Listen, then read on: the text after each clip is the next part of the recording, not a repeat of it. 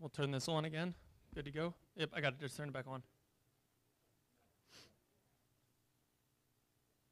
Okay, everyone. Well, I hope everybody had a good lunch. I hope you got to take a look at a little bit of the museum, especially that great view from the terrace of Blue Mountain.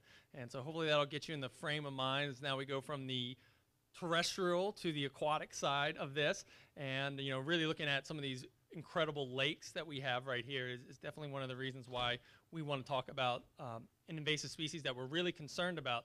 And we really wanted to use this pairing of hemlock woolly adelgid and hydrilla because they have a very similar type of maybe landscape level impact, but it's a similar type of story of, okay, hemlock woolly adelgid came in here, we're responding to it, we're trying to, you know, manage with it, what's now going to be a part of our landscape. Well, with hydrilla, we're a little bit lucky. We, for the past almost for 10 years now, we've been talking about this species that is in our region and keeps getting a little bit closer, but it's not yet here in the Adirondacks.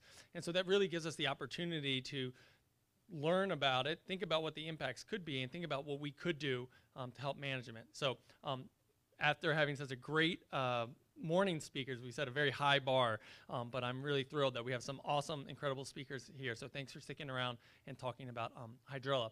Our first speaker is going to be Meg Modley. She is the Aquatic Invasive Species Program Manager for the Lake Champlain Basin Program. For the portion of the Adirondacks that is in the Lake Champlain Basin, we're super fortunate. They do so much and bring so many resources, and they coordinate across New York, Vermont, and into Quebec for the watershed of the Lake Champlain Basin. Now, one of the things that unfortunately is the downside of it is Lake Champlain is our most invaded water body that we have in the Adirondacks. And so it is a place of concern, but Meg has been a great leader with doing things on rapid response. She's leading up a lot of our great work on the Round Goby, and she is just an awesome person and a mom of two young kids like me, so I appreciate her taking the time to come all the way across the lake to New York here, and she's going to lead us off first talking about giving an introduction to hydrilla. So we'll have Meg, give me a round of applause for Meg to come on up.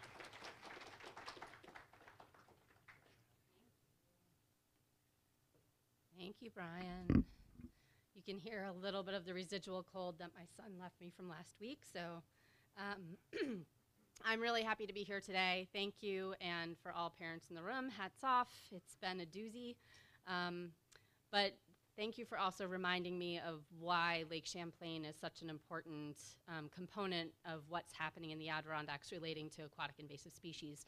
We are home to 51 known non-native and invasive species, and just to clarify, those non-native species, there are quite a number of them are on the fence. We haven't been able to measure that they're causing economic or environmental or human health harm yet, but there are quite a few on that fence, and I think out of our 51, there's general consensus that about a dozen of them are invasive themselves, and so we're a source lake then for those Adirondack lakes and those inland water bodies in the state of Vermont. So we are really up on our toes looking out for hydrilla. So I'm going to give you a little bit more of a regional picture here and some background on hydrilla, and then we brought in some of the scary talks to get your attention, and then hopefully we'll talk at the end about all the good things that we can do to help prevent it from getting into our waters. So, introduction to hydrilla, which we affectionately call the hydrilla killa in the aquatics world. This is a slide of the unfortunately passed Dr. Mike Netherland from the from the Army Corps of Engineers. The Army Corps of Engineers, you should know, is the only federal agency out there who is tasked with studying and researching aquatic plant management and control. Okay, so they're the ones who have huge greenhouses doing lots of research in addition to all of our excellent academic institutions and other groups out there that are focused, and they are really looking at hydrilla very seriously. But they call it the almost perfect weed, and I think, you know, if we were to say what's the #1 invasive that's aquatic invasive that's impact the Adirondack waters and across sort of the northeast region, we typically look to the milfoils. We typically look to Eurasian variable leaf milfoil and say, you know, that one's had some pretty widespread impacts. We have data that show that there have been decreased in shorefront property prices, et cetera. But this weed, this aquatic invasive plant, has the ability to cover literally thousands and thousands of contiguous acres. And we see that in the southeast, not so much in the northeast yet. It has a number of different ways by which it reproduces, and the biggest one that we have learned to be concerned about are the tubers, which is a little, it looks like a root, like a fleshy bulb at the bottom of the plant that can overwinter and be viable for a number of years, but it also spreads by turions and crowns. It has extremely rapid growth rates, and it is a plant that has these compensatory modes so that it's able, when stressed in one area, can use other parts of its energy to grow other parts of the plant.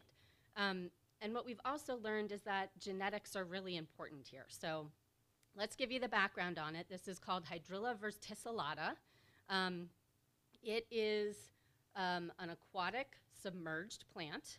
So it roots in the sediments. It grows up to the surface of the water up to about 9 meters depth.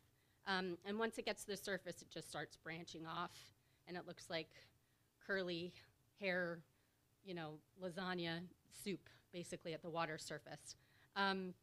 The leaves around the stem are whorled, and it looks very much like our native Elodea. So this is a picture here of those tubers. Let me get the right button, I hope. Yes. So this tuber growth is under the sediment. This is a turion growing off of the stem of the plant. And these are the whorls around the stem. And what's important here is if you have more than 3, typically 4, 5, or 6 around the whorl, start paying attention. The second thing is you can just barely see there's a jagged or toothed edge along the edge of the leaflet.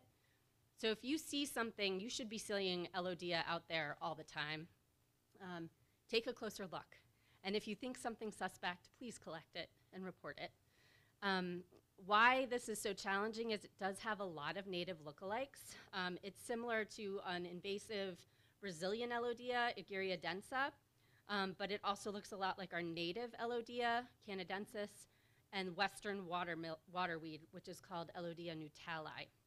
We have intercepted and found Elodea nutali on watercraft coming in and out of Lake Champlain and had to do genetics because we couldn't tell the difference between Elodea nutali and Hydrilla verticillata. But luckily, it wasn't Hydrilla. So economic and ecological impacts. So mostly in the south where we have abundant growth of this plant, it shades out the natives.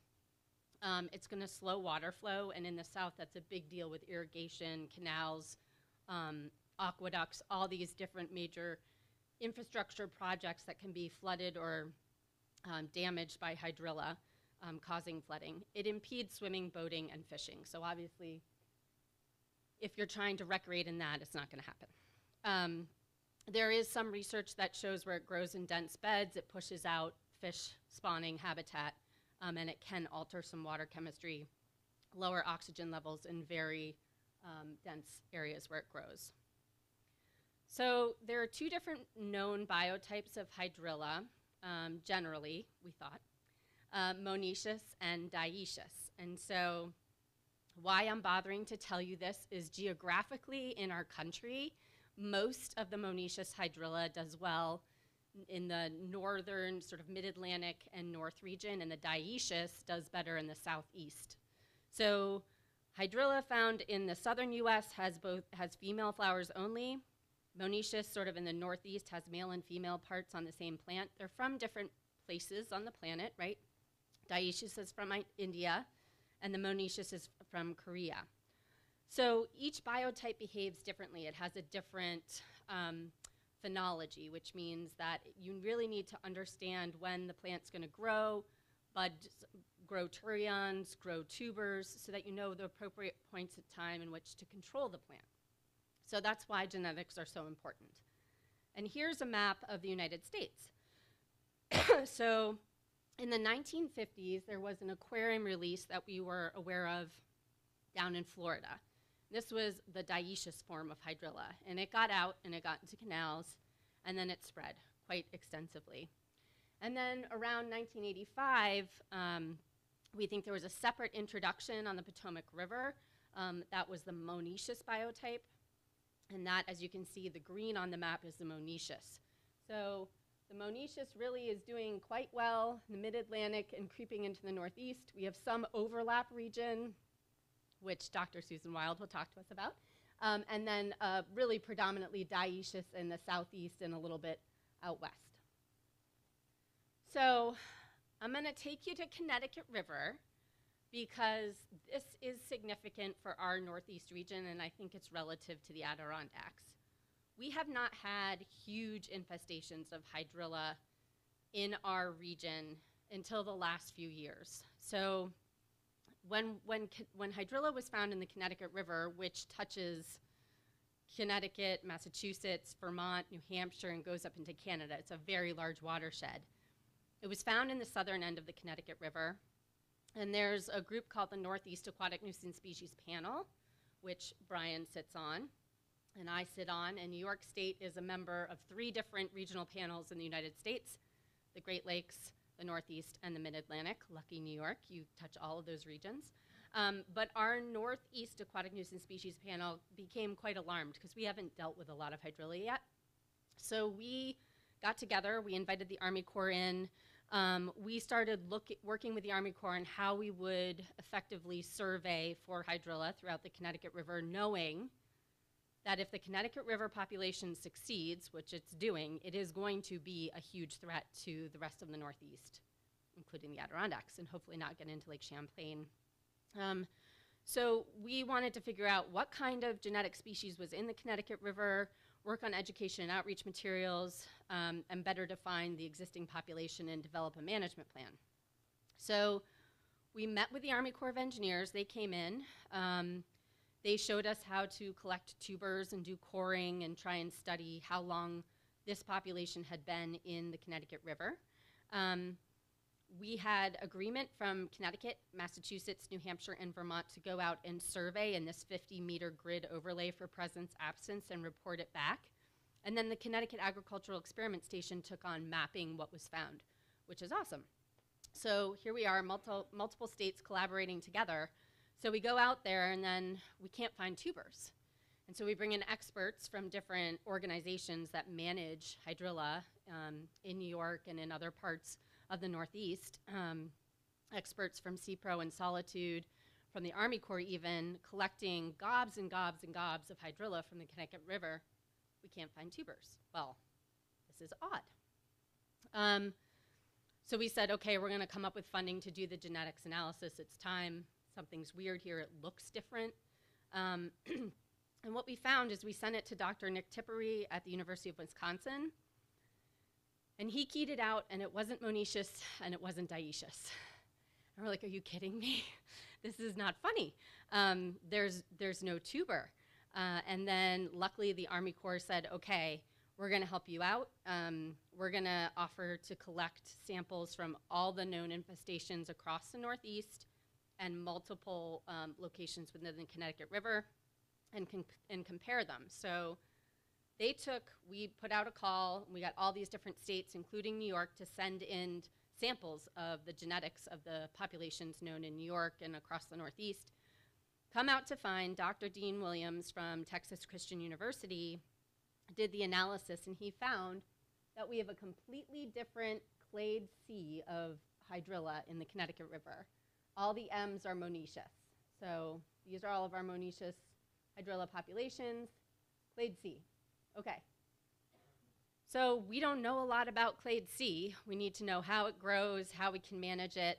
This became a big challenge for us. So we said we need some consistent messaging. We developed signage and tip strips that Brian has. He can send them around to the team just to help folks understand what it is, how to identify it, how to report it. So we put up these signs. We've been working together. We came to agree on a 5-year management plan for hydrilla, which was great. And I'm just going to back up for a second to just let you know, in the state of New York, we have populations out in Tonawanda. You guys have probably heard of that population out in Tonawanda on the Erie Canal. That's being managed aggressively by the Army Corps in the state of New York DEC. The Cayuga Lake infestation. There's a few spots on the Susquehanna. We have one in the outskirts of Binghamton. There's one in Creamery Pond. That was one of the early ones. The New Croton River just had a celebration of no detects of hydrilla after 6 years of consecutive management. That's really excellent news. And then there have been recent new finds in Harriman State Park in the southern part of the state. But for Connecticut, Massachusetts, not many detections in Rhode Island, mostly because I think they're not looking. They don't have the resources. And Maine, most of these populations are really not too far from the coast. Not saying they came from the coast or anything. It's just that we still have a lot of protection buffering us geographically, distance-wise, from those populations. So that's good news. Okay, so here we are. We've got this new clade. We're developing shared signage, and we have a management plan. Unfortunately, at this point, since it was found in 2016, there's over 1,000 acres that are infested in the lower Connecticut River with this new clade. There's a really good video that came out. Maybe I can circulate it after the meeting. It's about like a 25-minute documentary from experts along the Connecticut River documenting the infestation and thinking about the possible impacts of this infestation on the Connecticut River.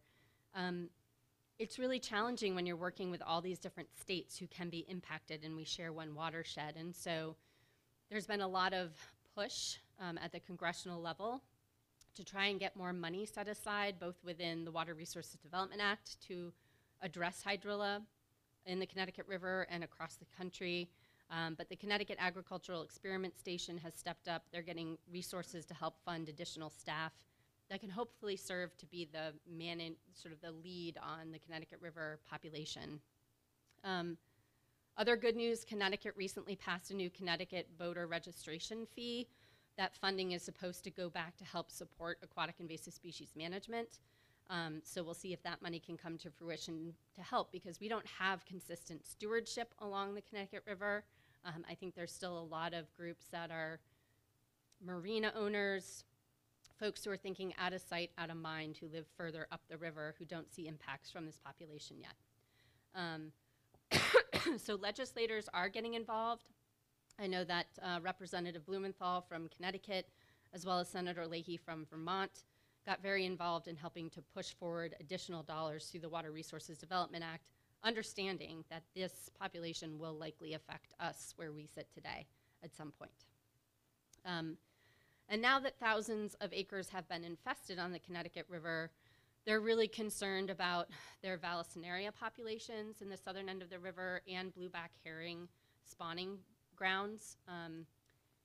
It's really hard, unfortunately, to get the attention of folks until they really start feeling the impact. So when we're thinking about the invasion curve, we're like way on the wrong end of the invasion curve in the southern end of Connecticut. However, because this plant does not have tubers, because it doesn't have that ability to send out a reproductive mode into the sediment that may be viable for 4 years or so, and it spreads largely, we think, by turions in the Connecticut River, it may be possible that working with the Army Corps, we could have some significant impact on managing the population with a specific type of herbicide if we figure that out. So this past field season, they had one trial that they tried, and we'll hear the results of that, I'm sure, at national conferences shortly. I don't have the results of it now, but it is reassuring that the Army Corps is involved and engaged and has a lot of experience in managing hydrilla.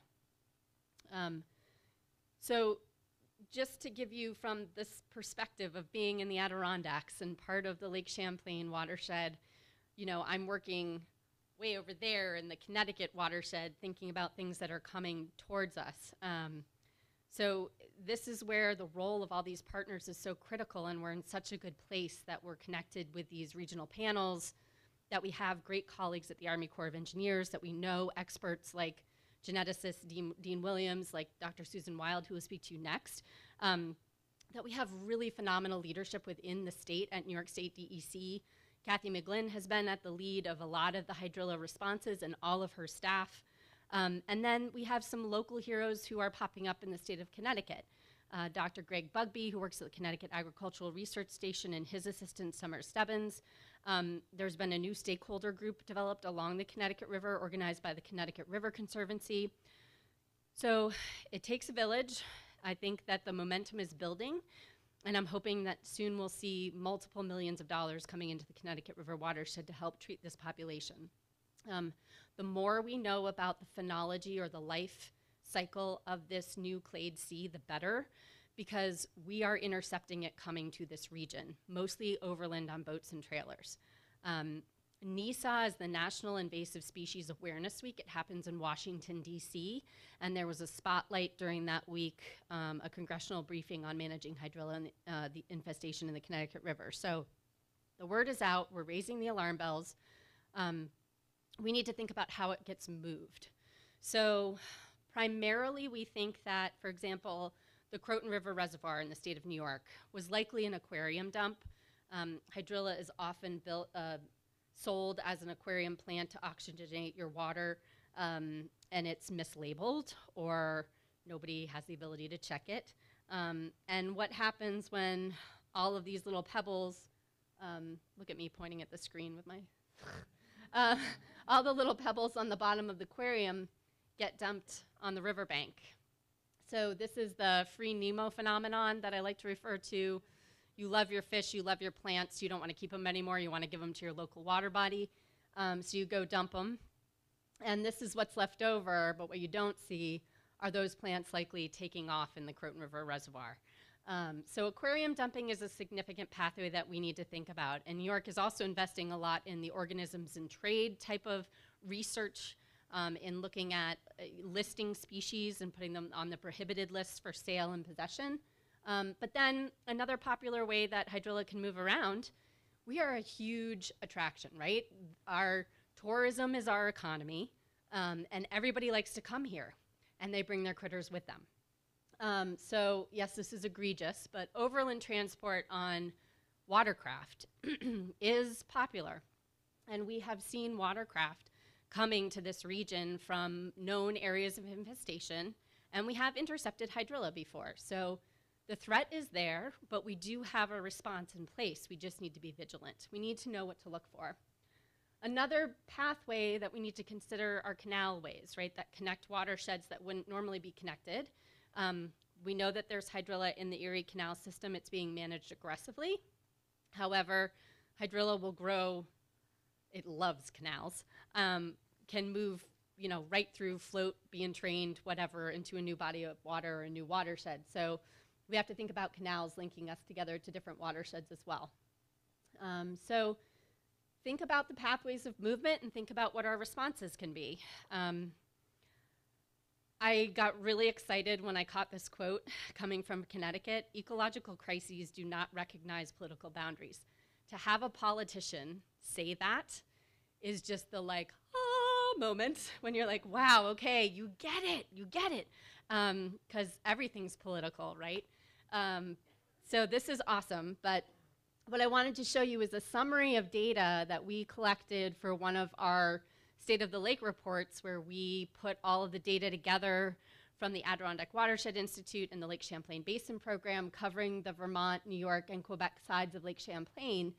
We were able to figure out, based on the last body of water visited that this watercraft goes to, where we're linked to the most. So if we had to think about interrupting these pathways, we have so many people coming to Lake Champlain for bass fishing tournaments, for holidays, for recreation, and for sunset cruise, for wakeboarding, all of those things. But look at this connection. We have a very strong connection to the Connecticut River, as we do to other water bodies that have hydrilla in them. So we know that we're connected, and I think that we have created an army of stewards that are out there really doing their best to inspect and remind people to clean, drain, dry, but that is a huge one. I think an area we can invest more resources in is really talking to aquarium owners and to pet owners about releasing things that they have into the wild. So here are our stewards being diligent, doing what they do. Here's one intercept we had of hydrilla coming from the Connecticut River, and then I had numerous Elodio nutali that we sent away for genetic testing because we could not decipher between it being a native or an invasive. So that is just my crash course into what is hydrilla, Where does it come from? The Army Corps of Engineers is also doing a lot of biocontrol work on trying to collect agents in India, in Korea. These processes typically take 10 to 20 years to find agents that are effective, that they can culture, that they can get approval from APHIS to release into the United States. So this is a bit of a long time coming, but I think we cannot underestimate the power of biocontrol.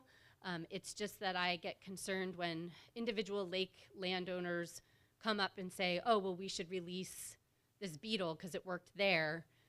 And the problem is all of our lakes are different. They have a different makeup, just like our guts all have different bugs in them. And if you put them in a lake where there's something else that they like to eat better, or there's something that likes to eat them better, game over. So we just need to know what we're doing. But I'm really hopeful that, we'll find some kind of biocontrol that is effective against dioecious or monoecious. And just to heighten your interest about all of this, Dr. Susan Wilde can talk to you about some of the many reasons why we don't want hydrilla in our region. Am I way under? Okay.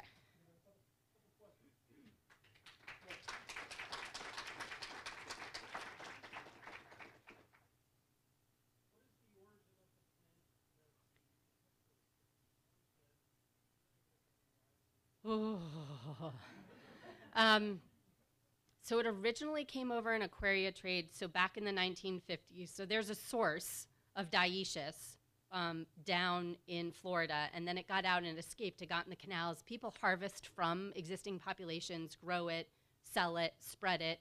They may even order it now, I don't know, from India and China. But when you talk to the US Border Patrol agents who are tasked with looking for these plants, they hide them, they use them as packing material. There's so many holes, and we just can't be everywhere all the time.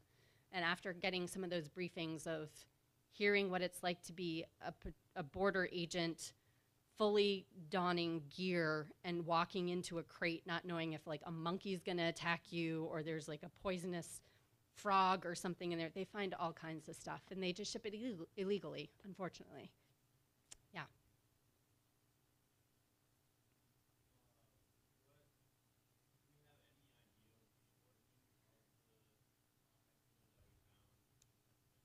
The clade C, yeah, so they're working on that right now, and there is some ideas. The challenge is, as you heard earlier, it's not easy to work with China right now, but mostly what we know about monoecious and dioecious do stick to India and Korea, but there is still some questions about exploring where we could find clade C.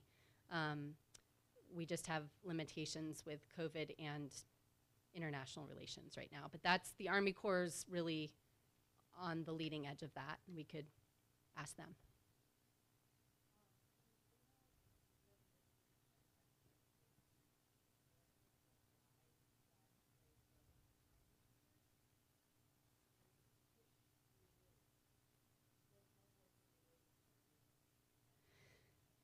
Yeah, so it doesn't key out as either. I am not a geneticist. I know that, in terms of its phenology, it's not putting its energy into tuber growth. So if we don't know is the answer, and it's still relatively new, having found it just in 2016. We didn't conclude and really figure out that it didn't have tubers until like 2019, 2020. Then we started running extensive genetic tests and collecting from populations all around the Connecticut River, because we're also really curious, is the Connecticut River clade C establishing in surrounding water bodies as well? We haven't seen that yet, but we have a lot to learn just about the growth of this clade and figuring out where its weakness points are. So. One more quick one.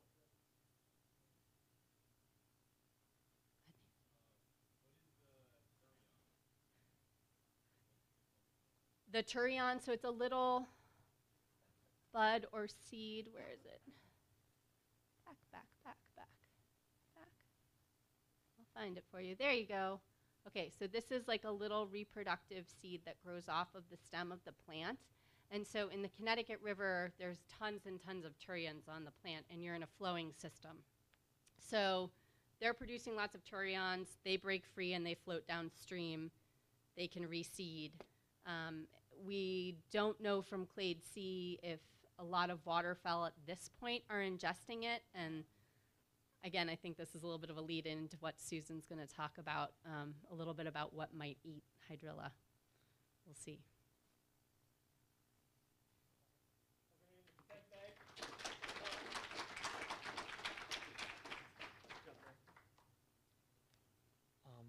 Great. Well, I get the privilege of getting asked to go speak to many lake associations, and I was talking with somebody invited me from a lake association, and he said, hey, I kind of want you to kind of scare them a little bit, you know, when you come. So like they get a little bit of an idea like why we're doing all this stuff, why we're trying to clean, drain, dry, why we're trying to keep things out. So, you know, Tamara's talked about like some of the things today might scare you, some of the things might inspire you.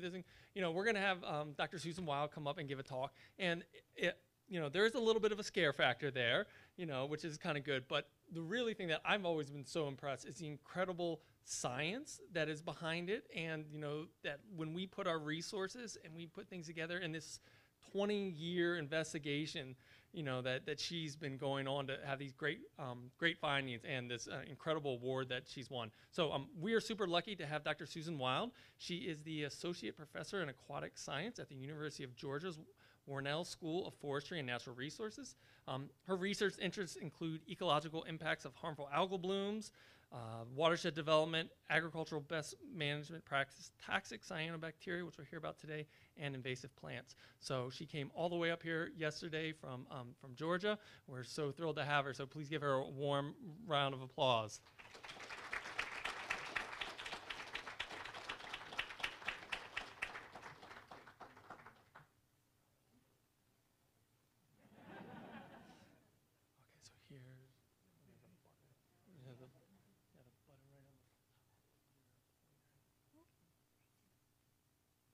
Very beautiful. Looks quite different than Georgia forests. We'll get to see more of it. I have been working on this for a long time, but not by myself.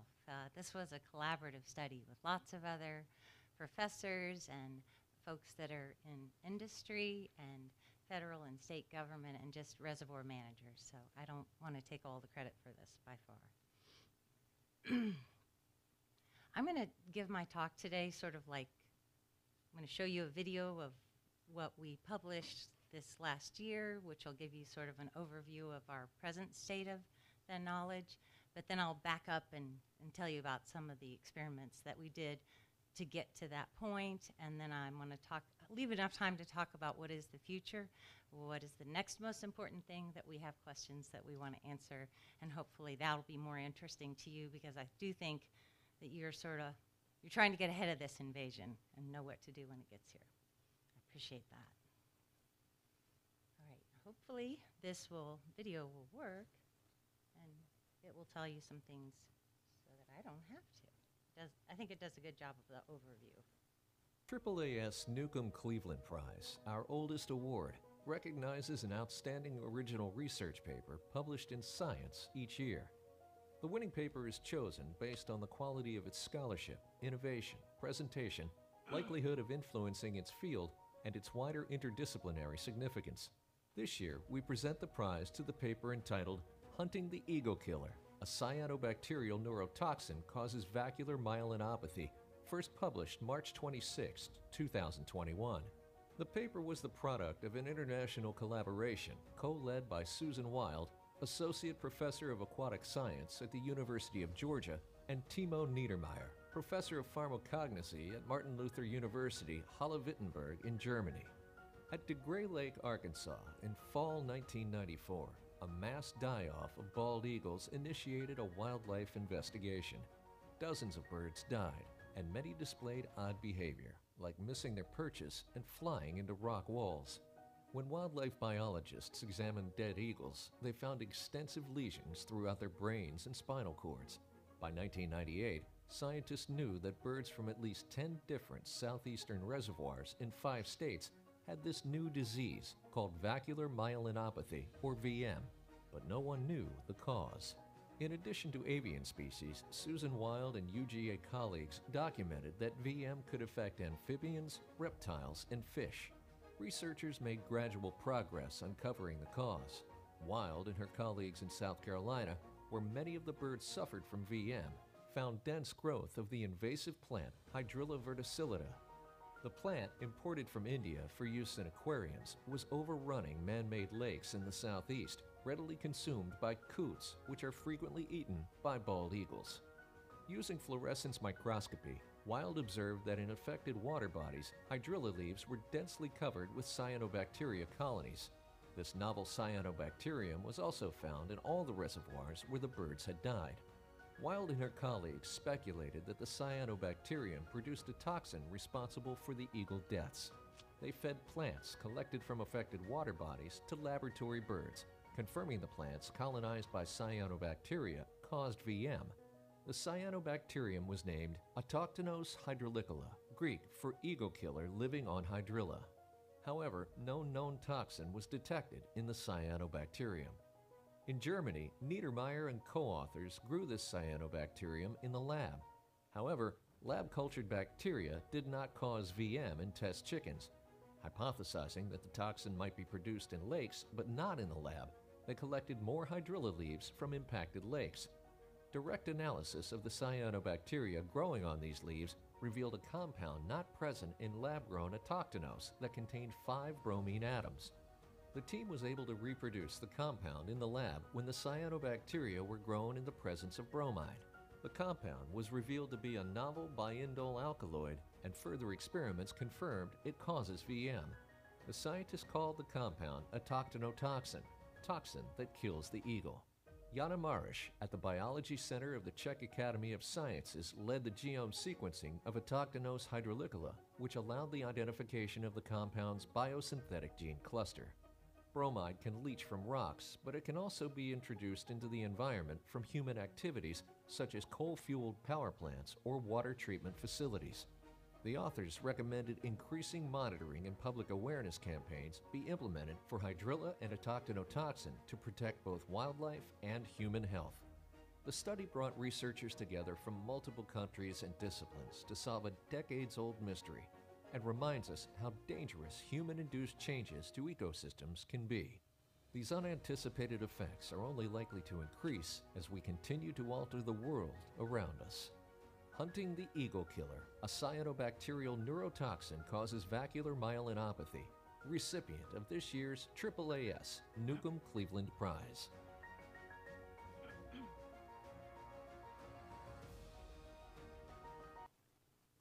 The AAAS Newcomb watch it Cleveland again? Prize, our oldest award, recognizes an outstanding original Okay, sorry. research paper I really published did in start it again. Science I each year. Can I stop that? The winning paper is chosen based on the Stop.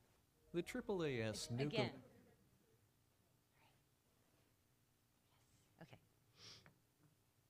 So when this disease was first discovered in Arkansas, it was because there was such a large bald eagle mortality over that fall and winter in 1994.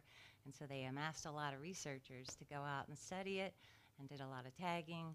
But then 95, really nothing happened that winter, and so they kind of disbanded the group. In 96, more eagles died. So it was something that was sort of elusive, and they thought maybe it was going to just be a one-off, but we realized pretty early on that it was occurring in lakes throughout the southeast, because when the eagle biologists traveled out to Arkansas to see how the coots were behaving in those lakes, they realized they were involved too. So when you start to look at this food chain effect, they realized it could be more extensive, and we have found that.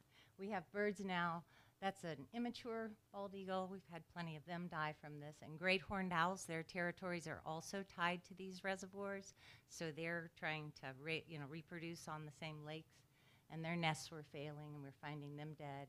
The coots migrate down in the fall by the thousands, and they love our hydrilla lakes because they're full of plants, so they will stop over preferentially in lakes that have all of this submerged aquatic vegetation, because we don't have a lot of aquatic vegetation in our southeastern lakes because they're not lakes. They're reservoirs.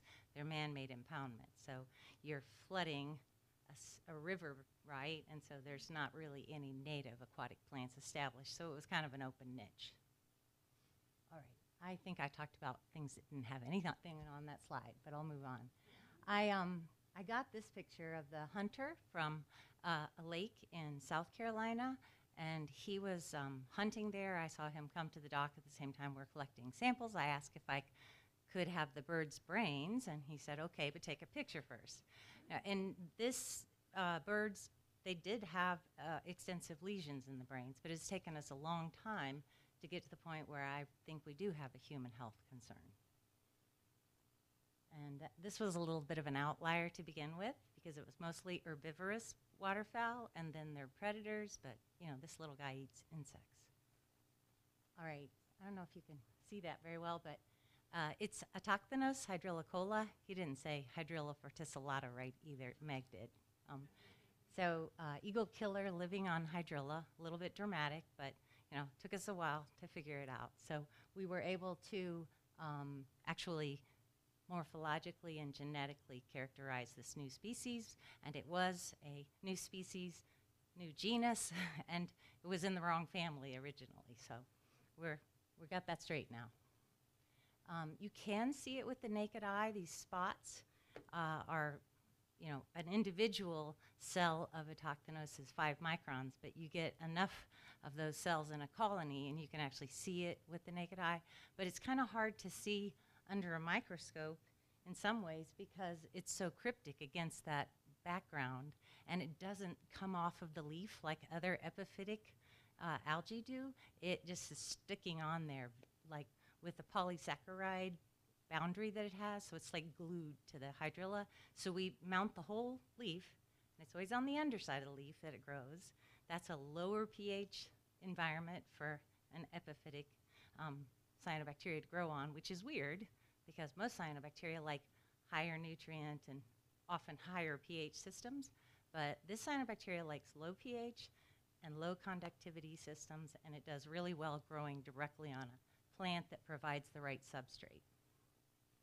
And so, I don't know if you can't see that, but you saw it in the video, I think, where if you turn off the regular light, you can turn on fluorescent light, and then you just see the autofluorescence of cyanobacterial pigments. So you can see that distinct from the chlorophyll A of the leaf.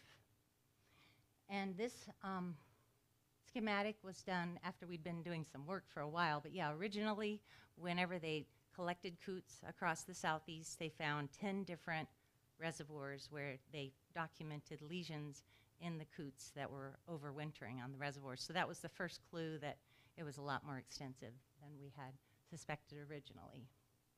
And yeah, get to see the tubers and turions again. It spreads really well, and it's quite possible that the cyanobacteria can also maintain its trichome or overwintering stage within a tuber or turion. So John Mears is an excellent herpetologist at UGA and made this schematic of some of the different food chain effects that we were testing with some of the, using our senior thesis students and some animals that we could gather and testing whether or not these species, these taxa are susceptible to the toxin.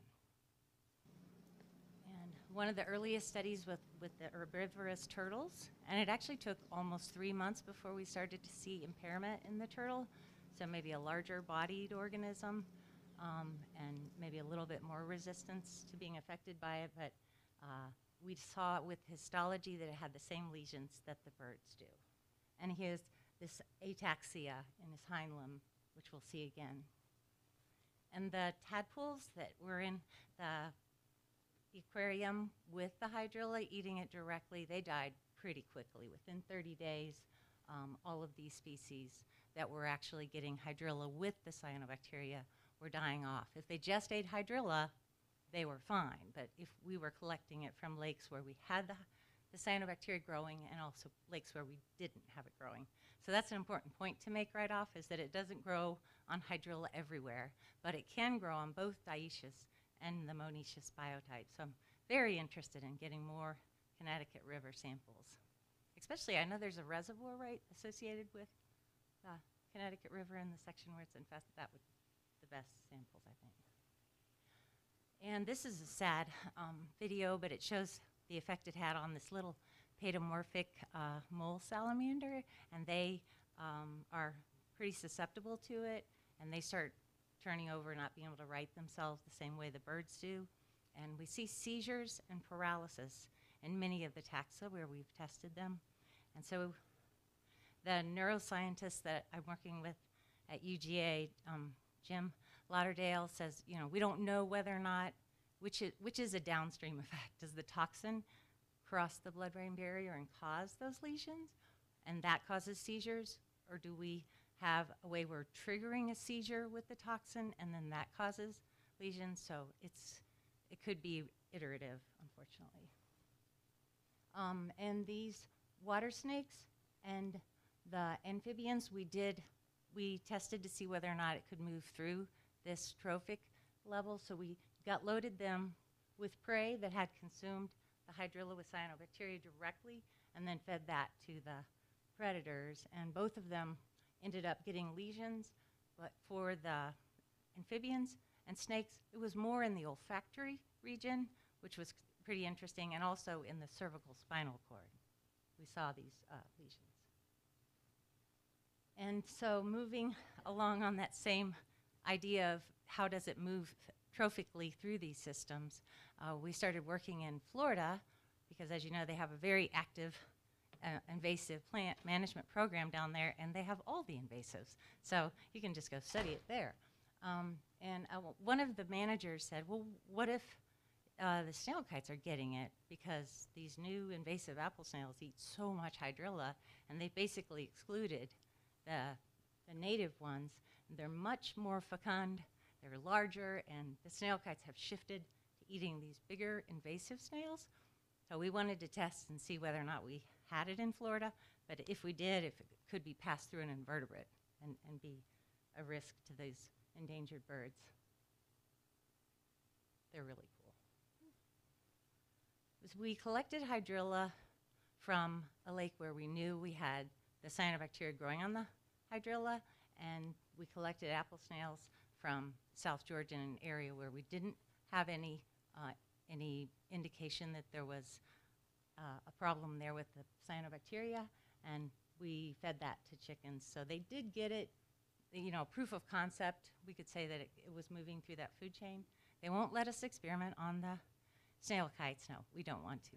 But we are continuing to work with the folks in Florida on this, because we now, since we have completely characterized the new toxin, we have analytical methods to test for it. We don't have to feed it to something to see if they have gotten, if they're affected by it as much.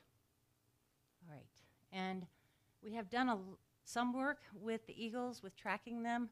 Just, it's a quite expensive problem to attack, but the U.S. Fish and Wildlife Service helped us with some banding, and this is Libby Mojica, who's with Conservation Biology Institute, helped us get some of them transmitted.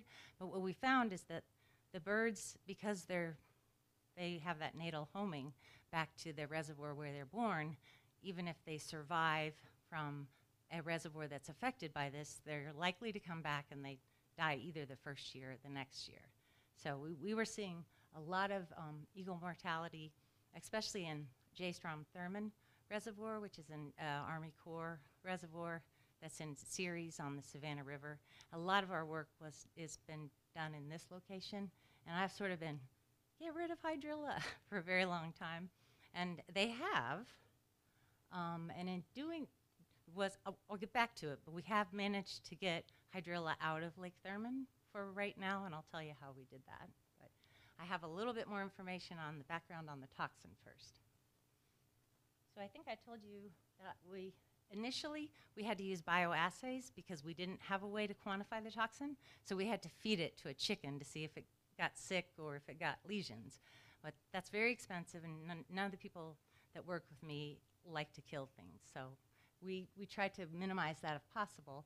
And so we were doing tissue culture, cell line bioassay, which was pretty good, but it was just telling us when the cyano was present, but there's a certain point in the year, seasonally, when it starts to produce toxins. So that was sort of the secret. We wanted something that could detect the toxin accurately.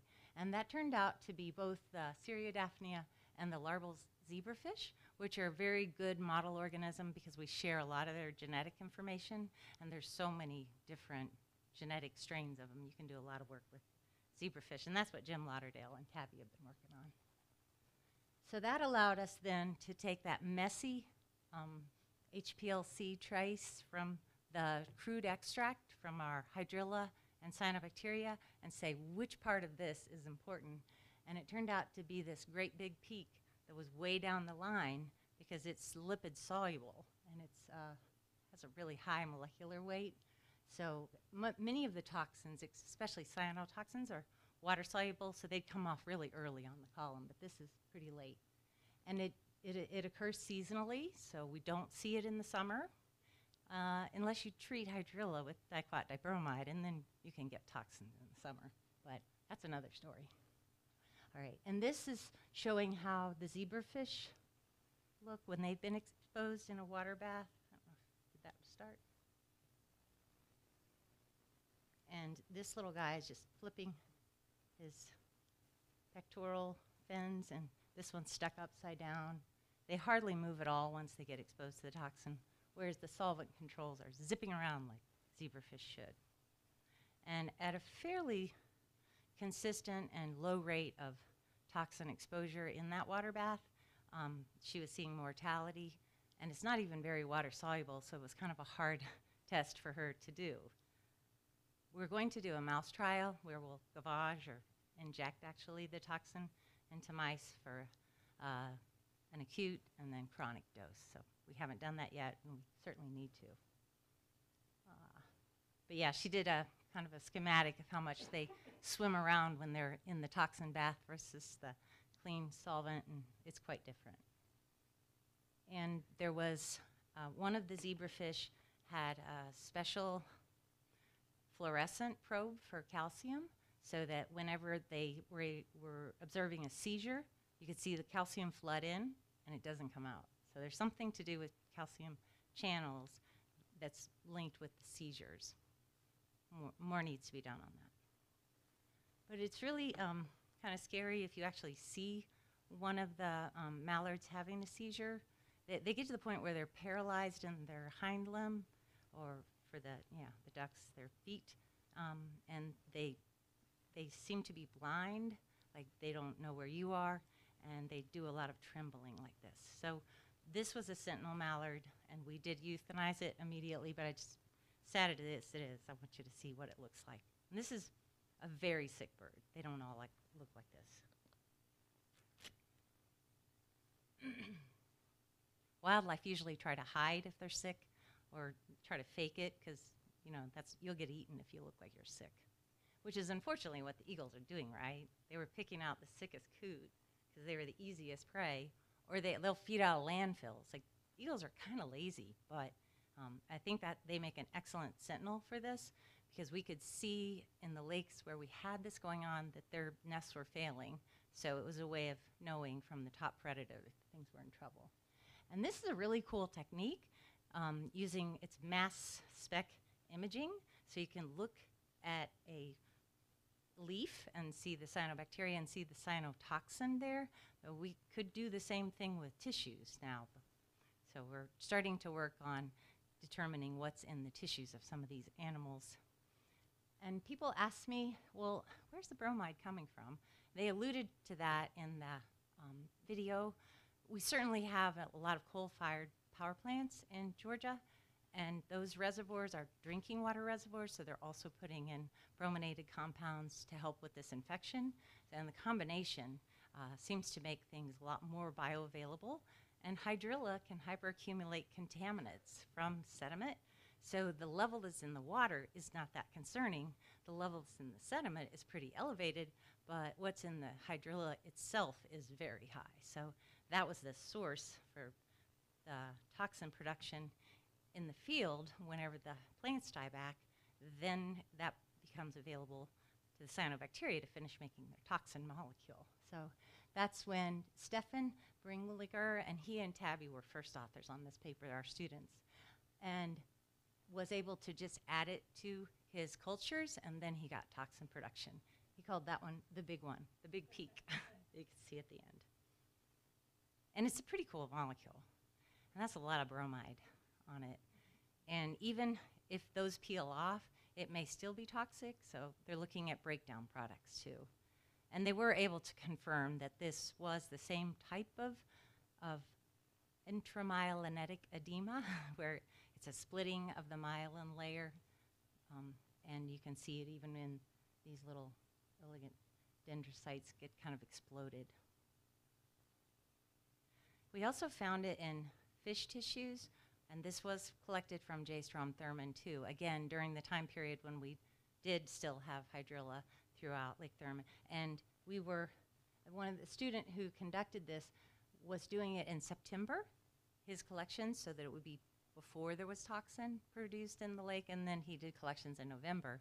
But they did a treatment in one of the coves with diquat and comine a week before he went out and sampled, and then he ended up getting toxin from that sampling event. But there was the highest concentrations are still in the hydrilla or in the GI tract, so if something is consuming the whole fish, they probably get the whole thing.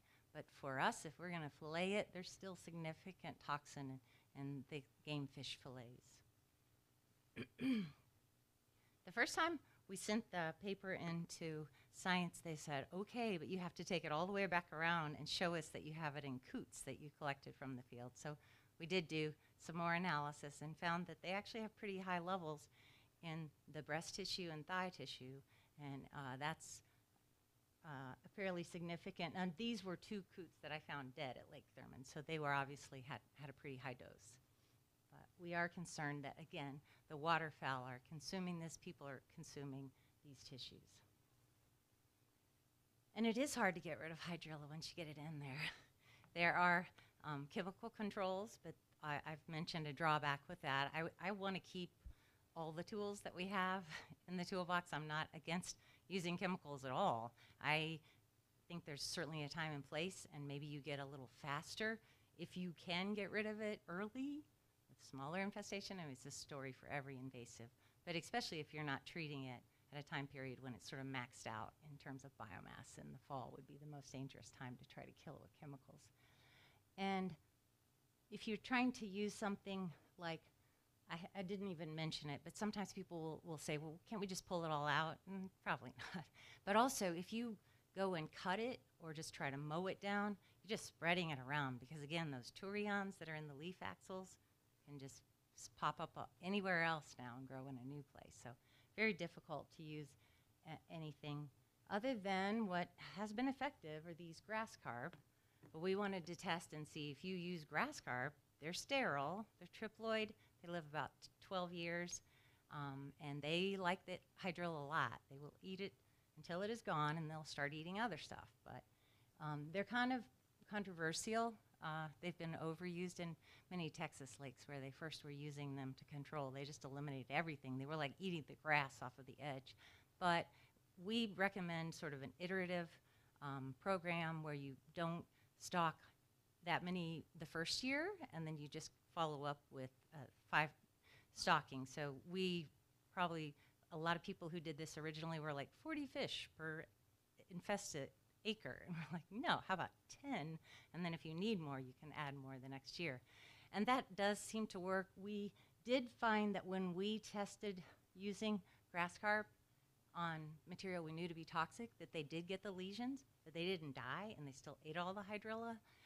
When we use smaller fish, they definitely died from it. So it would be good to start with as large a fish as possible, so there's fewer things that can eat it, but also because they have a larger body mass and maybe can survive it and still eat the hydrilla.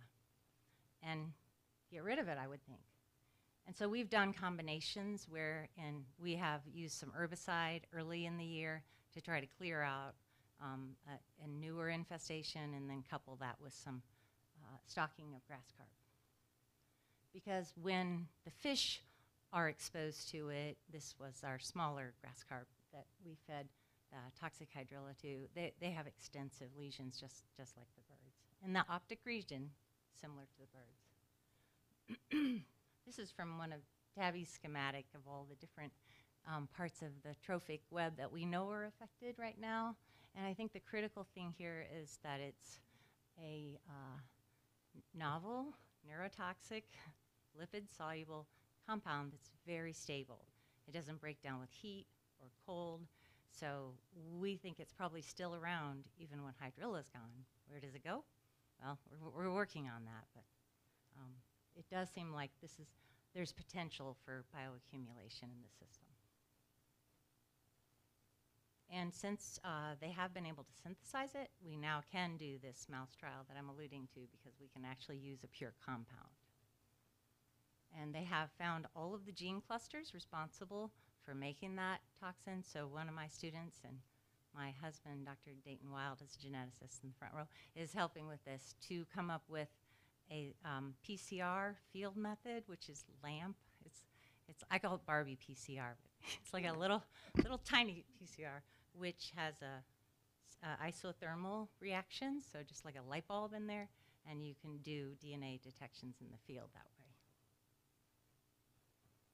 And there's a lot more things that we think are affected by it, and we want to continue to investigate in the field and get our eyes on any problems they have there, and help out in any situations in which we feel like we might be seeing the same disease, but somebody called it something different. And that's happened a couple times now. But we knew we had this beaver that was living in Stay-Strom-Thurman Reservoir, and one of the homeowners reported it. He said that he was the first one to call me. Like, if the coots are coming, he will call me, tell me they're coming in. That's helped a lot to work with the folks that live on the lakes and lake managers, which I think you all do. That's really good information. But he said, I got this sick beaver. Well, I'll bring it over to Squidus, which is our veterinary pathology unit at UGA that's done a lot of work on this. And they found that it was not only neurologically impaired in the similar manner, but it did have the same lesions. So we kind of know mammals are susceptible. Beavers eat a lot of aquatic vegetation, especially during this time of year if it's abundant. So finding the hydrilla and autochthonous in their guts wasn't too surprising.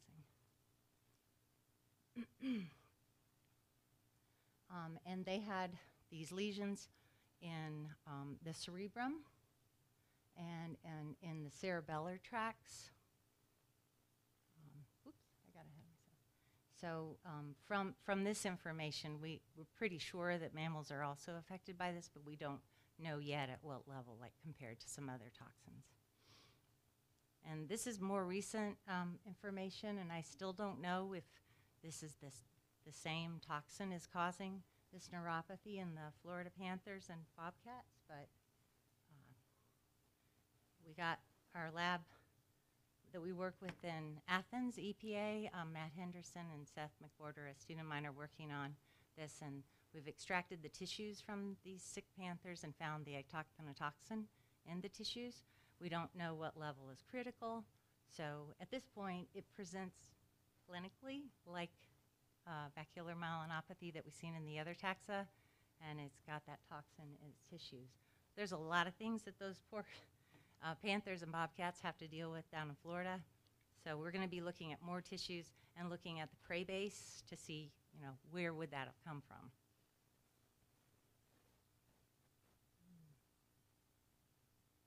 Did you see the bobcat also? Okay, we'll go on to a happier bobcat. Oh, here's some kittens. The panther kittens did survive, but that was their mother, and you can see in this video, I hope, yeah. And one of the first samples we got was from FP256, which was one of their they had a lot of video of this panther, and these are kittens. And the little guy in the back is just kind of sleeping, but this one in the front seems pretty happy. And so perhaps they can survive it if they're taken away from whatever that toxic food source was. Yeah, so we don't know though. All right, and another thing that I'm going to throw out here, just because we're talking about forestry today a lot, is that I found out sort of accidentally that one of my students brought pine needles back from a lake that did not have hydrilla, and said, "You're going to like this, Dr. Wilde. It has gooey green stuff on it." And it had autochthonous, what looked like autochthonous, growing on pine needles. They're in the water, so it's not like it was in the tree, but it's a substrate that can concentrate bromide and is a low pH substrate, especially on some parts of the needle. So I was collecting a few needles out there from the lake to see if, that's another concern. Is there a way that if you got rid of hydrilla, if it can still grow on other things, then maybe you still have a source of it there if something comes along that's a good substrate to grow on.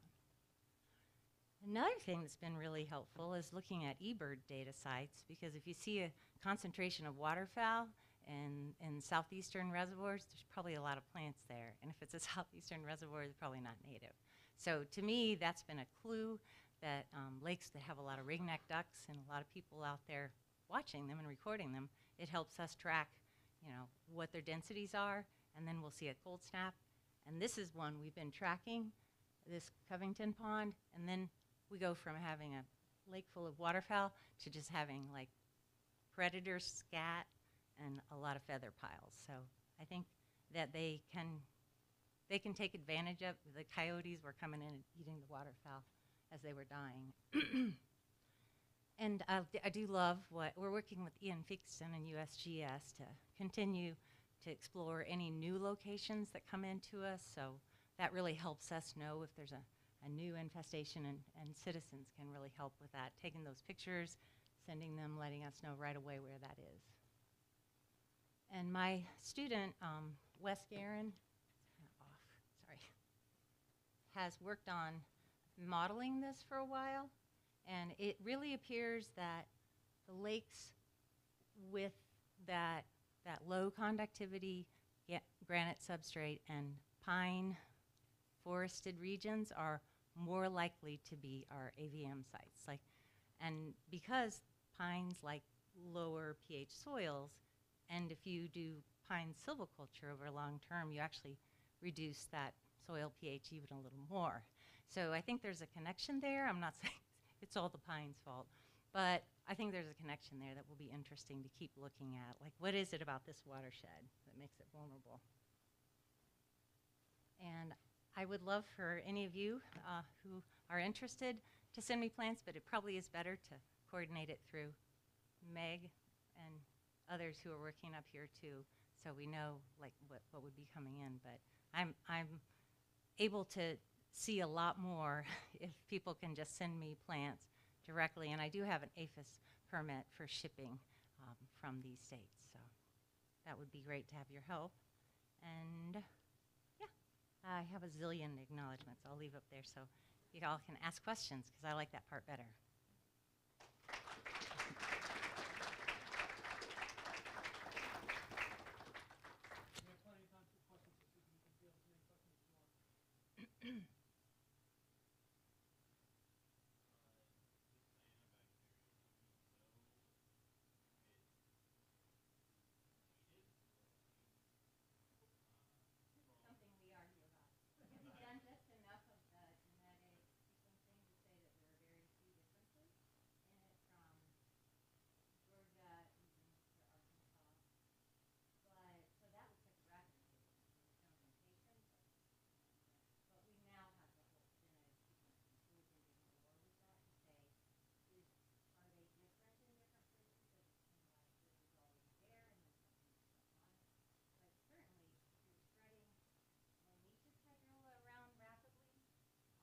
Bass boats or otherwise, and it's on growing on it, then you would probably be invading with the same cyanobacteria.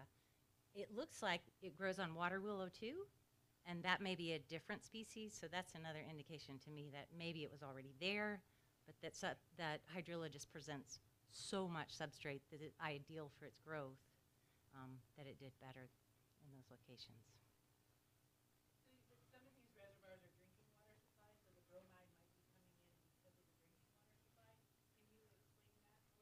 Just that, I want to say it was the Hudson River also had the same, where the highest levels of bromide were downstream from coal-fired power plants, followed by disinfection byproducts, including brominated compounds.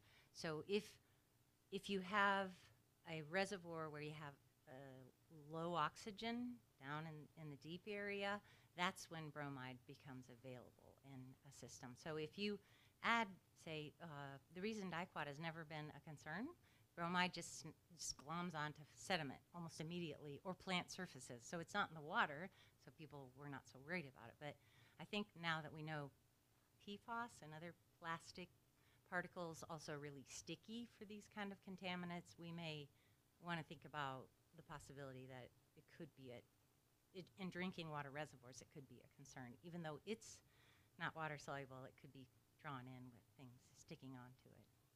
Did I answer your question?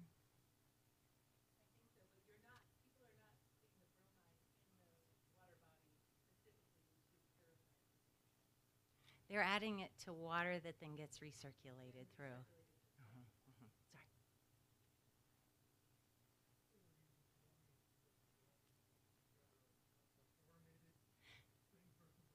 Right. Probably bromine is more toxic, but chlorine certainly. I mean, there's chlorinated compounds that are PCBs. Horrible. Yeah. Mm.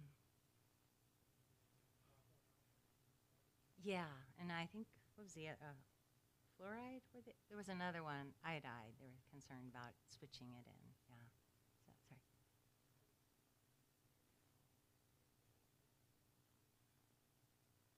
No, I am working with Georgia EPD and CDC in Atlanta because they have to put out the fish consumption advisories. So now when Georgia DNR goes out to collect fish for PCBs and mercury, they collect some. We only need like a little tiny like bioassay plug to be able to extract it and then determine what the toxin is. So we're trying to work toward that, but because we haven't done this mouse trial yet, we need funding for that if somebody has money for it. We will be able to say definitively that this would be a danger to people if we knew at least that we had a positive mouse trial and we know what the levels are in the fish that they're eating and how frequently they eat it. So that kind of full-scale risk assessment hasn't been done, but we're getting data for it, and we're kind of trying to push the federal agencies to be more involved and help with that because I think it's critical.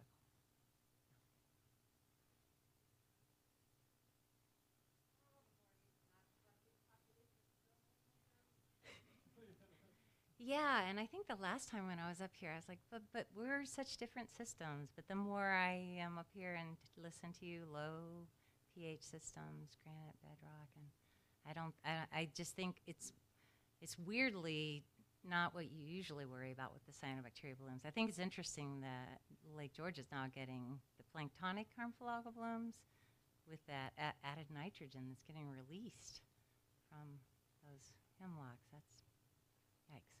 Or at least maybe that's part of it. Yeah. Oh. And you had a question about? Yeah.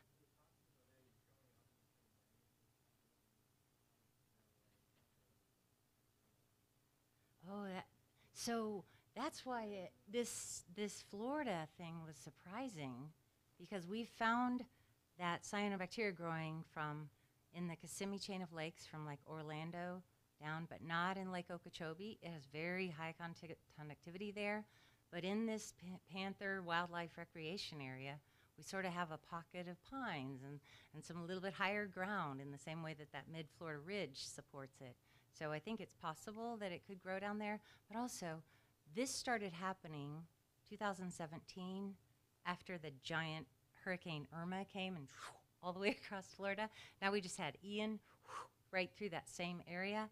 And you think it travels through canals. In Florida, like, everything's wet after a hurricane. Like, everything's connected. You can go across the whole state in that airboat. But, yeah, I worry about that. And that also rips all the hydrilla out of some lakes and just throws it other places.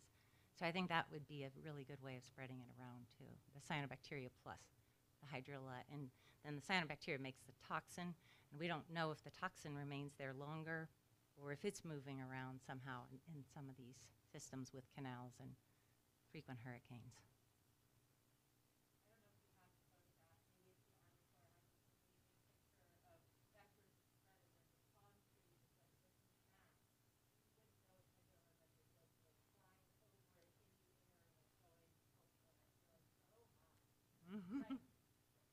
And in some of the lakes, it scrubs it so clean that it's so mucky that it doesn't grow back for a little while because it needs a little bit of light to get started, but it grows back.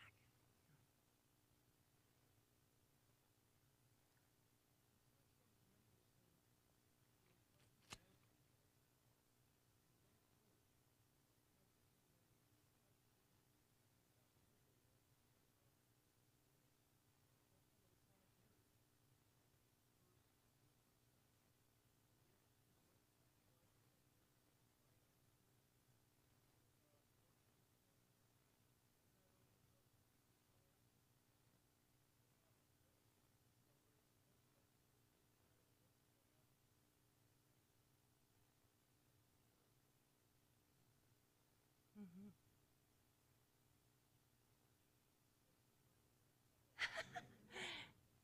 These meetings are good for me too. More and more questions. Go ahead. Susan, you know, up here in the Adirondack, you work a lot as a team, different agencies, different things, and you know these invasive species issues are very complex and they take a lot of time. So as somebody who's worked on and been able to figure out this complex pathway, I mean, what is more of like your suggestion that working as a team or working together and doing those types of things, more of the process than the result?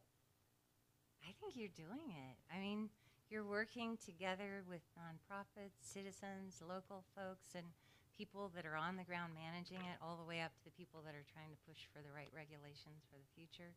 I think it takes all of those things, but just making sure you can be in the same room when you're planning management so that everybody is on the same page. They do a lot of that in Georgia, the structured decision making, like where you just bring all the stakeholders. We may have very different ideas, but if we're in the same room talking to each other, we'll come up with a solution that keeps everyone equally unhappy. Isn't that what the Army Corps' vision is?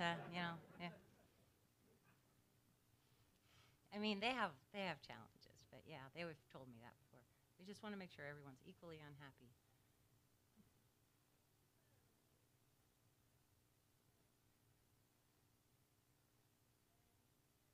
So the microcystin is the most common cyanobacterial toxin, glad you mentioned, and it's produced by a number of species, but almost all the time when Microcystis aeruginosa is in bloom, that one produces that water-soluble toxin, and that's a planktonic bloom.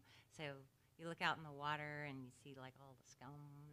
That is the sort of planktonic bloom that we're used to studying, but now we're realizing that these epiphytic cyanobacteria produce sort of a hidden risk, and there's also cyanobacteria that grow in streams in California and Georgia. We found them that are also producing neurotoxins, and they're benthic, so they just kind of grow on the mud or on the bottom, and then dogs will go out and stir it up or maybe lick their fur, and that can be neurotoxic at fairly low levels, and that's an anatoxin, another neurotoxin, but it's water soluble, goes away pretty quick. I just think this is the worst of both in that it's lipid soluble and persistent. So it's, yeah. And other species may make this toxin too. So that's why we're looking to see if there's other species that might have the same gene clusters.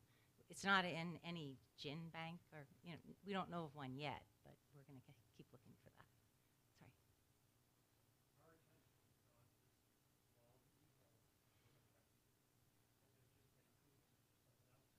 They didn't even notice the coots in '94. They were like, coots were dying probably, but we were just looking at eagles at that point, yeah.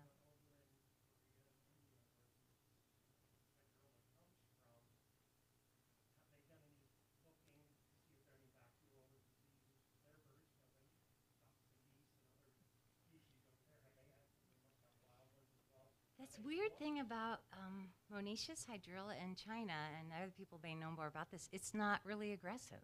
Like, it just doesn't get out of control. So I don't know. It's quite possible if there's vascular myelopathy and people don't detect it, because if this toxin were at a lower level, it might just have sublethal effects or something you wouldn't recognize. But yeah, I think that we know that there's monoecious and dioecious clades from China, and then you saw earlier from, yeah, there's ways they move through. What Dayton always thinks is most interesting is, where's the last place this came from? Like, not necessarily the origin, but like, where was it most recently from before it came to the U.S.? And that's hard to track, but I think genetic tracking can help with that a lot. And we're supposed to be working with Nathan Harms and Dean Williams on that, so we need to keep whatever collections they can do, and we can share, and we can get information on that too.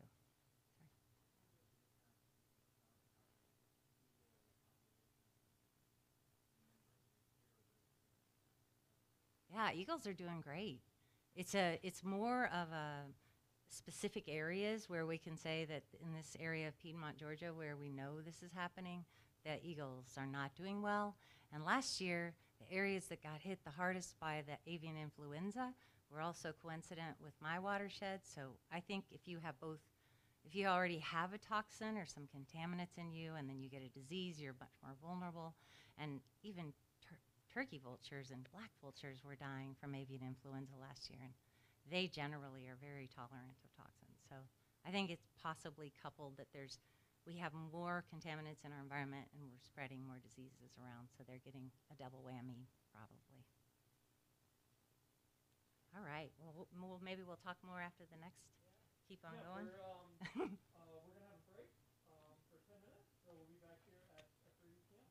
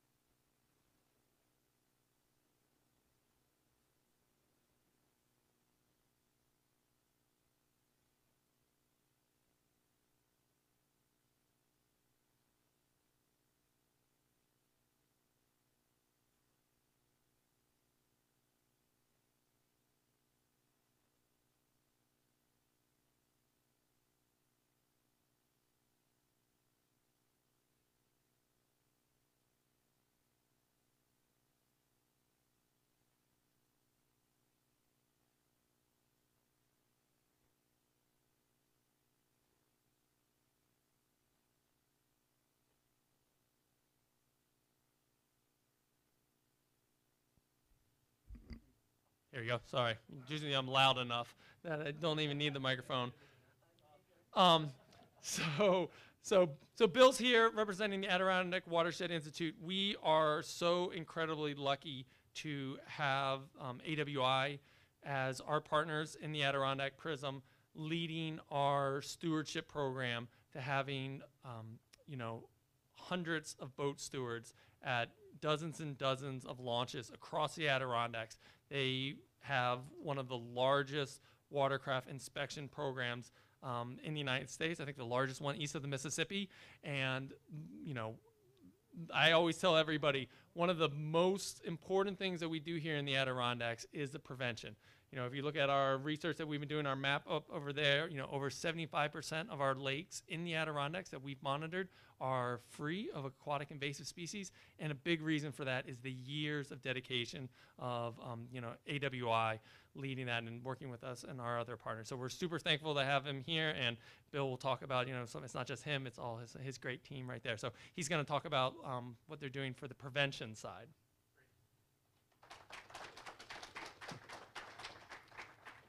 Brian, how do I click it? Just press. You can just press forward. Perfect. Thank you. Cool. Well, thank you.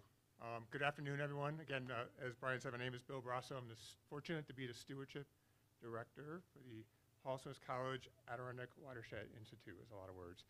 A lot of times we'll call it AWI for short, just so everyone's clear on their acronyms.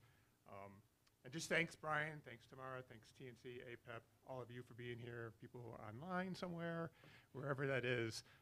Yeah, really appreciate this opportunity to speak with you a little bit about AWI and our work. We've heard it all morning. We heard it just recently, and I'll say it again. This is not a singular action, right? This is no one organization, one person, one anything. It's a group effort for sure. I just want to say that again. It's our partners, federal, state, nonprofits, individual people, youngsters talking to their parents. All of it is really, really important. I can't say that enough, and I think you all know it, but I think it's worth saying multiple times. I also just want to say, just as on a personal note, like I've learned so much, and it just reminds me of how much I love, and I'm sure I'm not unique to this, to how much I think I know and how much I don't know, and how important these sessions are, just for me on a personal level, and I'm sure I speak to many of you who just like, wow, I have so much to learn. So anyway, it's really great. AWI, a little bit, just go over a few things. I'm going to just talk, for many of you are probably aware of the Adirondack Watershed Institute. I would just touch on that a little bit, as well as talking about our Aquatic Invasive Species Spread Prevention Program, sometimes known as AIS, just to say that, acronyms. Just touch on that. Brian gave us a little bit of a snapshot into that.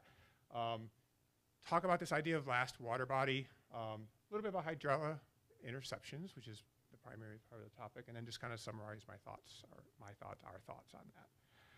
So I think I'll go from there. ADRI's mission, you can read it. I'll pull out the big things: protect clean water, conserve habitat, supporting the health and being of people in the Adirondacks. That's kind of our mission as an organization. How we do that is like 3 pillars. Or 3 like legs of the stool, as they say. This idea behind science, community, and stewardship. And just touch on that.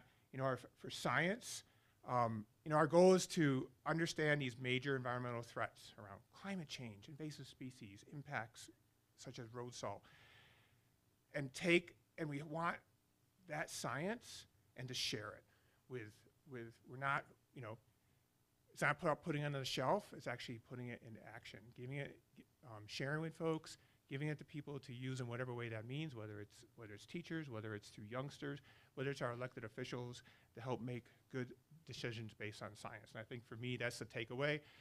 I've only been with the organization for 6 months, but one of the big things I really enjoy about it is that its foundation is science, and then it's action. It's that part that really resonates with me personally, and I just want to say that. Another pillar, our second pillar, would be community. The idea is being engaged, that AWI is engaged with our partners. Again, wide range of partners, but that we're working with folks to uplift them in whatever way, to make sure the voices are being heard around these environmental threats that are out there. what they are and what actions can be taken, and what we can do to have a positive impact with those. And then lastly, stewardship. And stewardship is really around engagement, and inspiring like stewards, right? Environmental stewards. And they could be youngsters, they could be young adults, they can be residents, year-round residents, part-time, summertime residents, people who visit here, so that they care not only about the lands and waters within the park, but even back home, wherever home might be. That we're, really kind of just like planting that, I always say that proverbial seed in whatever way that means, and somehow it blossoms. And sometimes it blossoms right away. I'm sure we've all seen it, like eyes open. And sometimes it takes a while, but that's okay. I always say it's just one step at a time. I did a lot of ecological restoration work in my career, and a lot of it's just 1 square foot at a time. And it just builds on one another, makes a difference from that perspective. And then there's stewardship in regards to our spread prevention program. Okay. Since 2000, AWI has partnered with public and private entities across the park to manage a pretty comprehensive, as Brian said, aquatic invasive species spread prevention program. It's a big word. This map of the park represents over 60 different sites that are both places where our stewards are at launches. That include both there as stewards, talking with folks, but also having decontamination stations. We also have roadside decontamination stations as well. And this map also represents some other stations that are owned by many of our partners, including the Lake Champlain Basin Program here. And then I would say our collective goal is to inform the public about aquatic invasive species. So it's like the what. Why it's important to prevent the spread. So it's like the so what, as I often say. And then how can we, and it's always a we, prevent the spread. And it's kind of like the now what piece of it. And that's really it. I mean, it's that education piece is really critical. And just to share some numbers, we always have numbers. Last number of years on an annual basis, AWI Stewardship Program, as well as with our partners, reach about 190,000 boaters per year. We inspect about 95,000 watercraft and decontaminate about nearly 3,700 boats in that perspective. So it's a big number.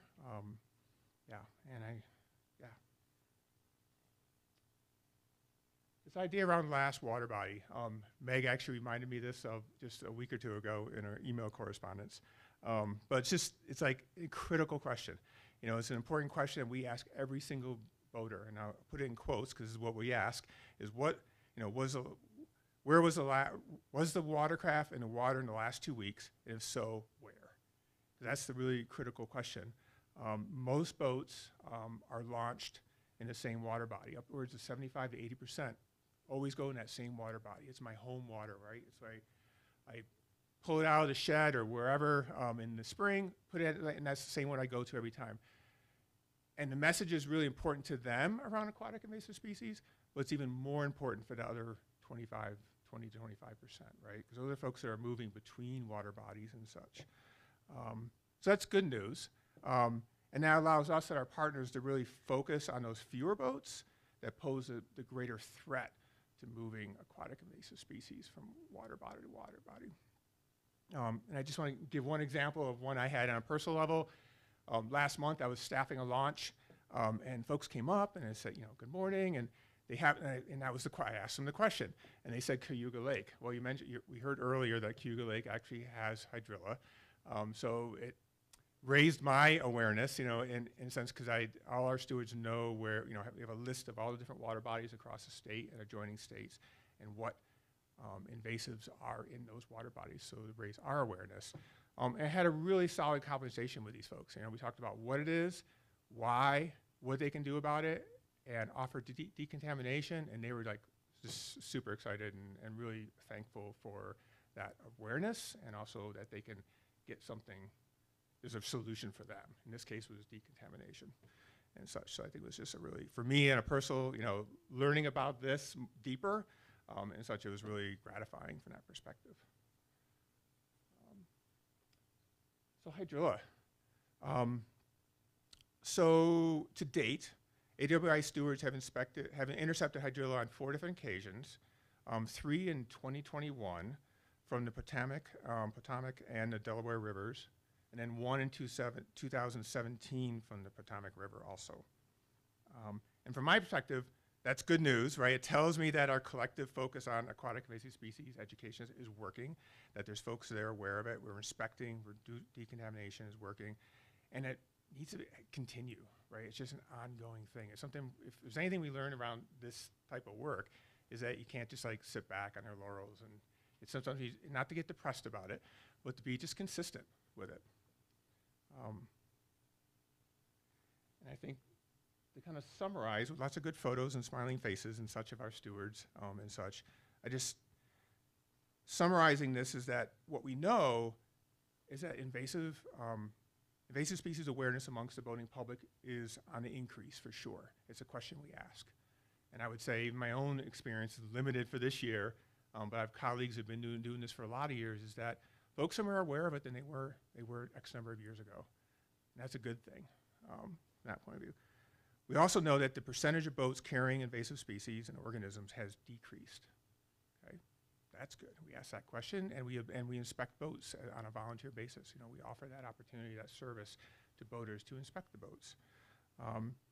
And we know that having and I think we know this, right, is having a consistent presence over time. You know, and we've been doing this since the year 2000, and a real concerted effort for the last 5 years.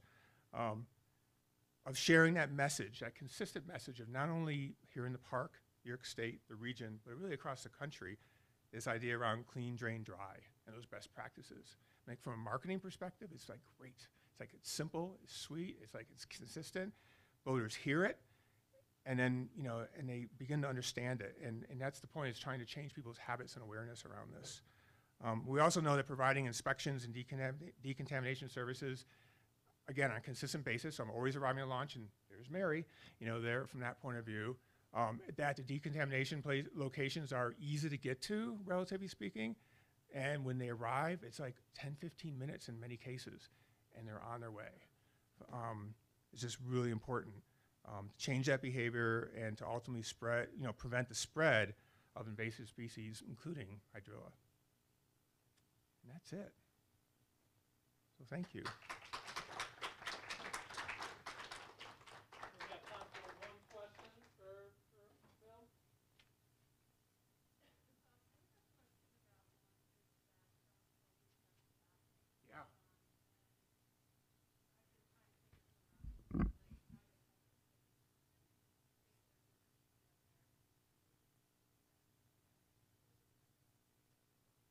Yeah, it's a great question. I mean, there's a lot of places to enter the water, and we can only cover so many, right? And such. So I think I answered your question in a moment, but you know, I think ultimately what we're trying to do is just be out there enough consistently over time and over years, and people talk to other people, and it becomes a spread the word in a sense, so that, you know, so if a person isn't there, hopefully I've already inspected my boat. I take a moment to look at it, especially like if I'm going into the water body and I'm retrieving. I'm taking a moment to clean my prop and such. But it's a good question. What we try to do is be, you know, besides the fact that, you know, admittedly hiring has been challenging the last few years, but that aside, hopefully that'll get better. I think what we'll do is focus our efforts on those places where we have the greatest impact, you know, as much as we can. Those places where we know there's a lot of boats. Perhaps there's a lot of, not only boats, but maybe a lot of boats from other places. From that point of view, and to really try, because you never have enough resource, right, to do any of this type of work. So we really try to focus. Yeah, no, for sure.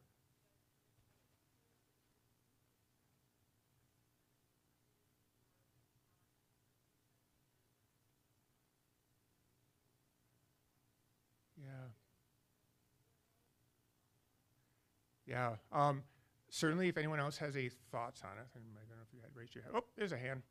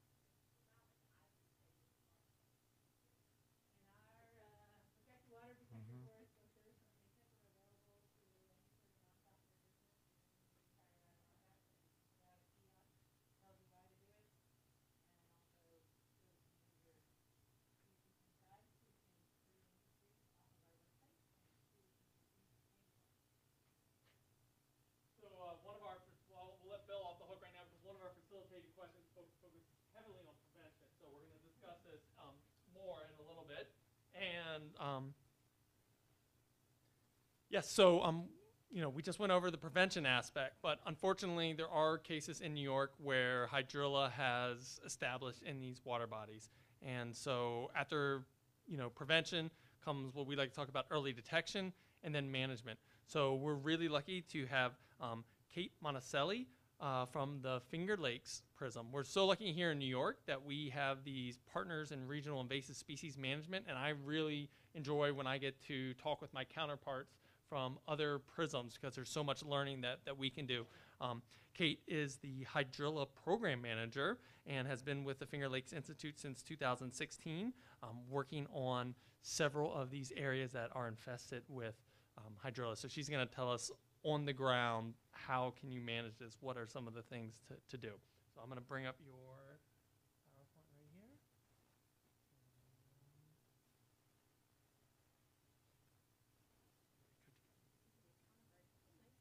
Yes, I know. We're going to your phone call.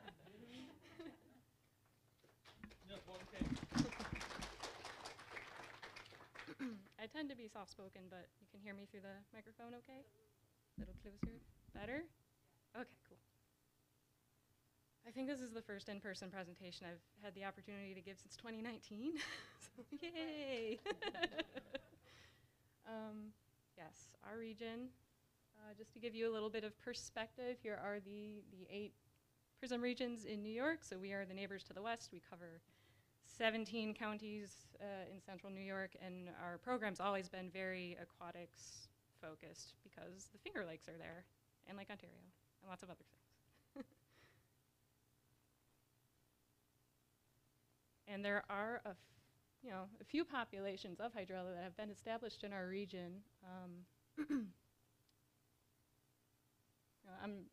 There are some isolated, privately owned ponds. I know Meg mentioned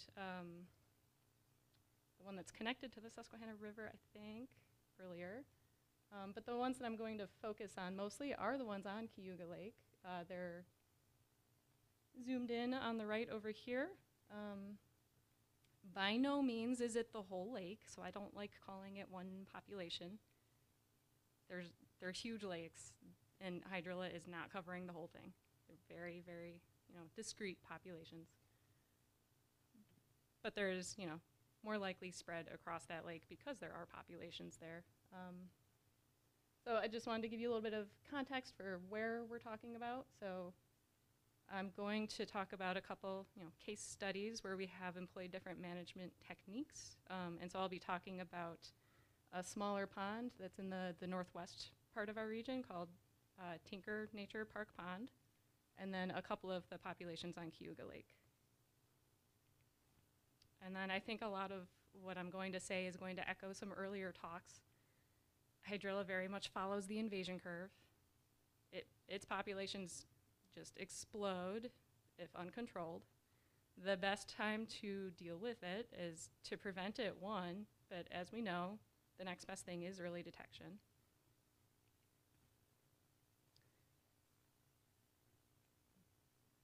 And again, I'm not going to copy everything that Meg said earlier, 'cause she did a great job, but I just think that having the extra pictures, the maybe slightly different wording, if it helps you remember, great. And related to our early detection part is you need to go look for it in order to know that it's there.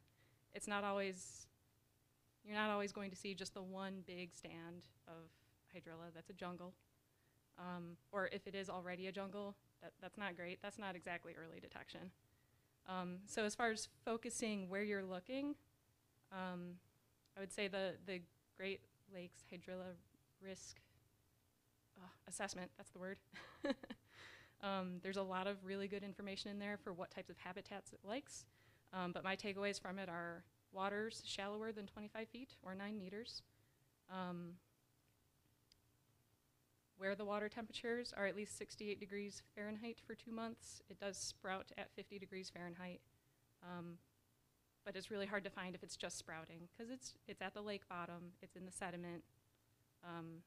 It's hard to find when it's down there. It's a lot easier to find later in the season when there's a lot of growth.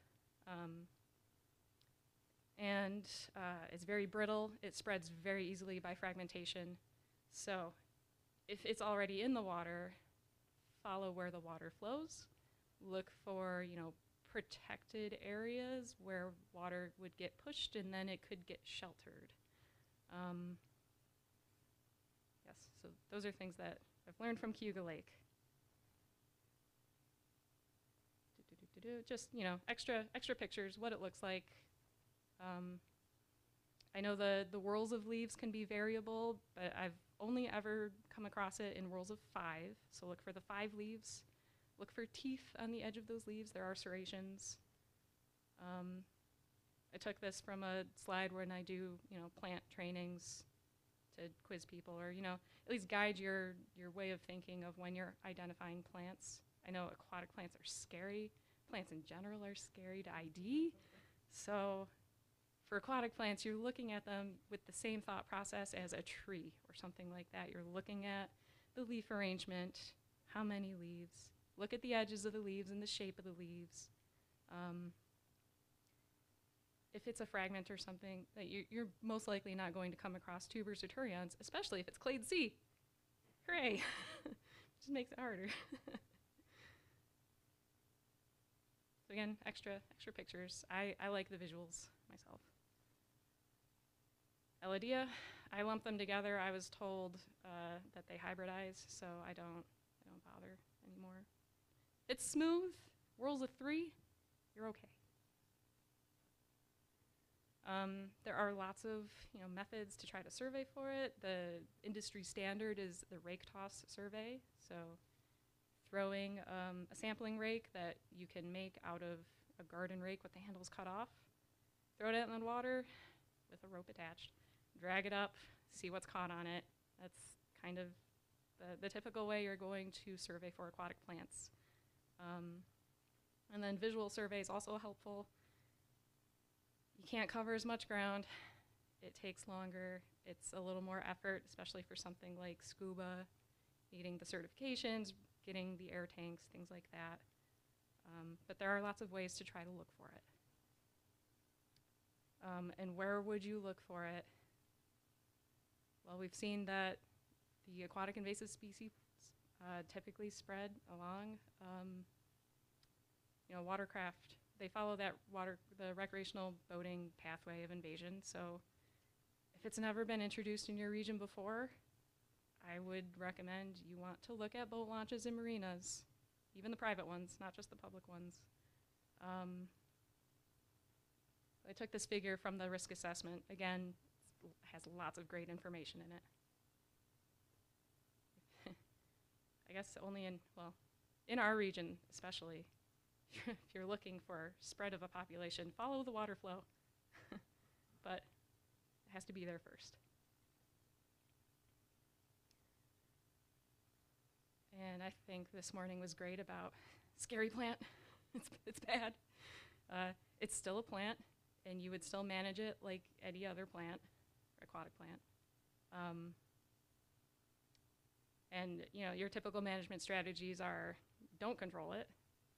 Physical or mechanical, that would be like hand pulling or aquatic vegetation harvester.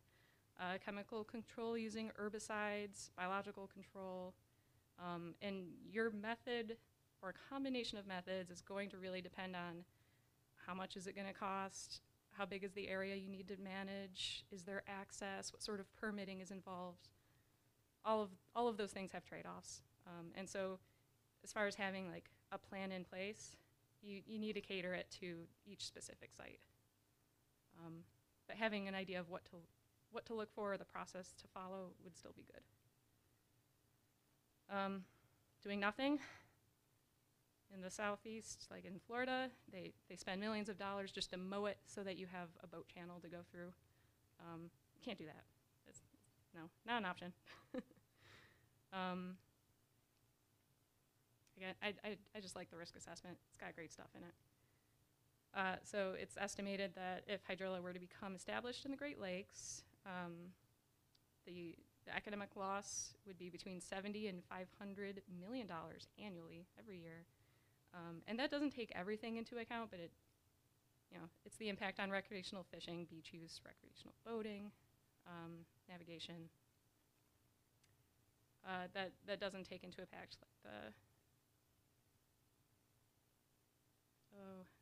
the drainages, the canals, that type of thing. So here are just some examples of physical and mechanical control. There's benthic mats. Yeah, I'm pretty sure there's, depending on where you are, permits associated with those. I've had a mix of information for that, and I think it has to do with the size and the placement, you know, freshwater wetlands, things like that. And now that, yes, exactly. And I don't know those rules because I don't work there. Benthic